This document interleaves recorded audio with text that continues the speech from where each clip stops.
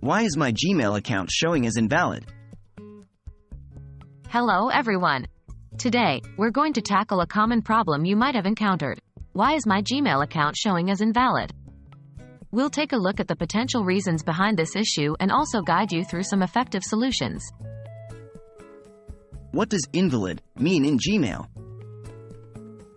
When Gmail says your account is invalid, it typically means that the system cannot recognize or verify the account you're trying to access. This is usually due to incorrect input data such as a wrong username or password. However, it might also occur due to other reasons. Why is my Gmail account showing as invalid? There are several reasons why your Gmail account might show up as invalid.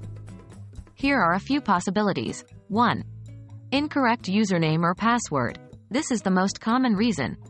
Always double-check your inputs for any typographical errors. 2. Account recovery information is outdated. If Google can't verify your identity through recovery email or phone number, it may deny access. 3.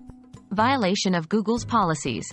If Google identifies any suspicious activities or policy violations associated with the account, it might temporarily disable it. 4.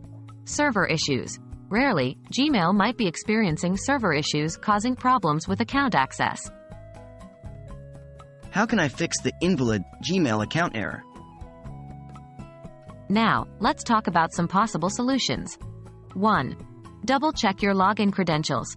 Ensure you're entering the correct email and password, keeping an eye on case sensitivity and spaces. 2. Update your account recovery information. Keep your recovery email address and phone number up to date. This will help Google verify your identity. 3. Reset your password. If you suspect your account might have been compromised, reset your password immediately. 4. Check for server issues. If the problem persists, check online forums or Google's official Twitter account for any updates on potential server issues. 5. Contact Google support. If you're still having trouble, consider reaching out to Google's support team for help. That's all for now. We hope this video helps you understand why your Gmail account might be showing up as invalid and how you can solve this issue. Remember, keeping your account information accurate and up to date is key to preventing such issues.